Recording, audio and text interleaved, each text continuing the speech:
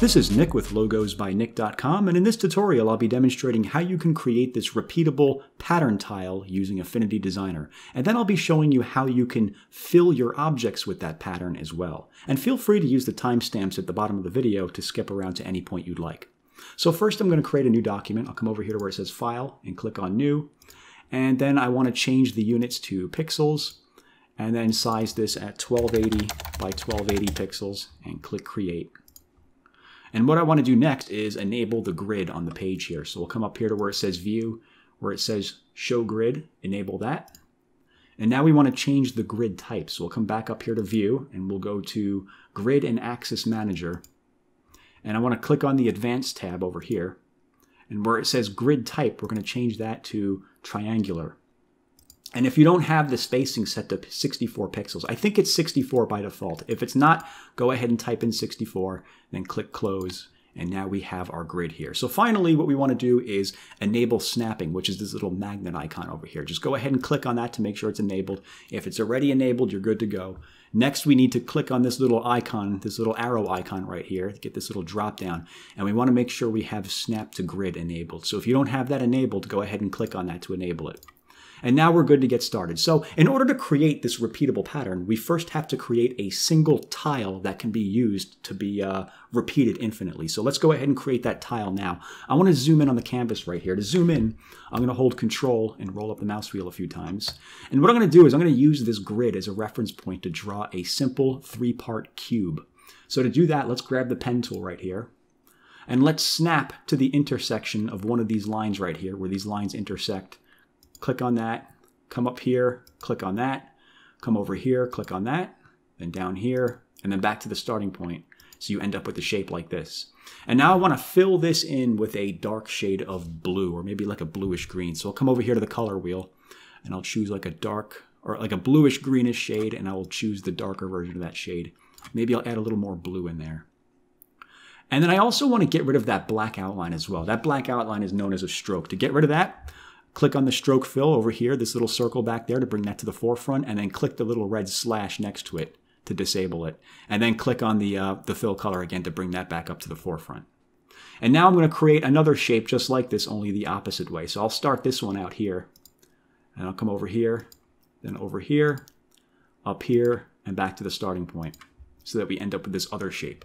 Now I want to color this in as well. I'm going to make this one like a yellowish orange. I'll come over here and choose that.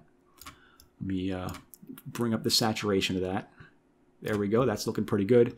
And now I'm finally going to create one last shape in here so that it completes our cube. So I'm going to come up here to this point, and then down here to the corner, then over here to the middle, back to this corner, back to the starting point. And I want to make this one a light shade of blue. So let me grab one of these colors over here. Let me remove some of the saturation from there. And I'd say that's looking pretty good right there. That right there is what we're going for. So what I'm going to do now is I'm going to create some more objects going around this cube so that it makes it so that this tile is a square that can be repeated over and over again. So let me grab the select tool. I want to take this yellow object right here, click on it to select it, and then hold Alt on the keyboard and click and drag it to create a duplicate copy like that. And then I want to take this duplicate copy and snap it right over here to the top left. And I want to do the same thing with this piece right here, only I'm going to snap this to the top right. So select it, and then hold Alt and click and drag, and then put this over here like that. And I'm going to create another duplicate of this copy. Hold Alt, click and drag, put this one over here, like that. And then I'll take this yellow copy, hold Alt, click and drag, and put this over here. And I'm going to create another copy of this one, put this over here. Take this one, make a copy of this one, and put this over here like that. And what we want to do now is we want to make this into a rectangle. I just want to fill in these gaps right here with this light shade of blue. So let's go back to the pen tool, and let's draw in a shape closing in this gap right here. And let's make this the same shade of blue that this is. To do that, we're going to use the color picker, which is over here, or you can just press the letter I on the keyboard and select that color. And then press I again to get back to the pen tool. And I'm going to create another shape up here to fill in this gap with. And again, I'm going to make this the same color. Press I on the keyboard, fill it in with that color. There you go. So now we need to fill in these other sides as well, but we already have the two shapes drawn. So let's just create duplicates of them. Let's go back to the select tool. Let's take this shape, hold Alt, click and drag it to create a copy of it and snap this right in here like that. And then I'm going to create another copy of this one, hold Alt, click and drag. And I want to rotate this around, or actually what you can do is you can just flip this. Up here where it says flip vertical, click on that and there you go. Snap that in there like that. And then create a duplicate copy again, hold Alt and then click and drag. Snap that in there like that. And finally, we'll take this object right here, duplicate it, flip this horizontally, and then snap this in here like that. And we now have, once we snap this in here, we now have our rectangle that can be used to create this pattern if you stack copies of them next to each other infinitely. So let's group this all together. Let's click and drag over all of it and go to Layer, Group. And now I want to zoom out. I'm going to hold Control, roll down the mouse wheel to zoom out. We can get rid of the grid now. We don't need that anymore. I'll come up here to where it says View, where it says Show Grid. Get rid of that. And then we can disable snapping as well. We don't need that anymore either. And I'm just going to take this little object and put this to the top left over here just so it's out of the way. And what I'm going to do now is I'm going to export this as a PNG image, and then I'm going to use that as a bitmap fill later on. So let's go ahead and do that. Let's come over here to where it says the export persona. You should have this icon that consists of 3 little circles. Click on that. And over here in the layers menu, we're looking for this object right here, which is group. And I'm going to click this button down here that says create slice. And once we create a slice, I'm going to come over here to the slices menu, and we should have a separate exporting slice for this object right here. Now I don't want to export the background, so let me check, let me deselect that little checkbox right there so that we're not exporting the background. And I'm going to change the name of this slice 1. I'm going to name this something like pattern tile. You can name it whatever you want. The title, the name of it's irrelevant. And let's bring down here, let's click on this little arrow to get the this little menu to pop out here, and it'll show you the type it's going to export it as. We want to export it as a PNG, we want to export it at 1x, and it's going to show you the title of the file right there.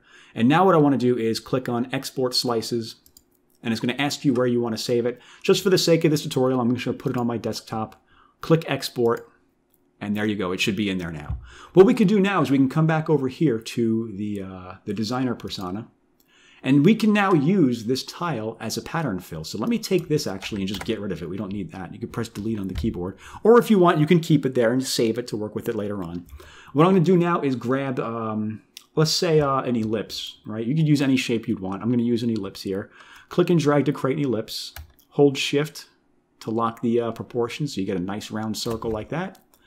And then I'll come up here to this icon right here that says Fill Tool. I'm going to go to the Fill Tool. And from the type dropdown, I'm going to choose bitmap.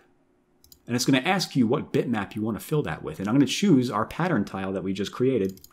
And there you go. It filled it with that title, with that tile. So what you could do now is if you notice you have these little nodes right here. This little center node changes the position of the pattern. And these nodes up here to the top and to the right, it changes the size and the rotation of them. So if you want, you can hold Shift and lock it onto the horizontal axis like that, or you can rotate it around like this, so you get something like that. You scale it all the way down or bring it all the way up, whatever you want to do. And there you go. That is how you can fill an object with a pattern in Affinity Designer. So if I let go of that, and let me grab the Select tool now and click off of this to deselect it. If you notice, there's a little bit of a problem here. I don't know if you could see it on your screen, but I definitely see it on mine.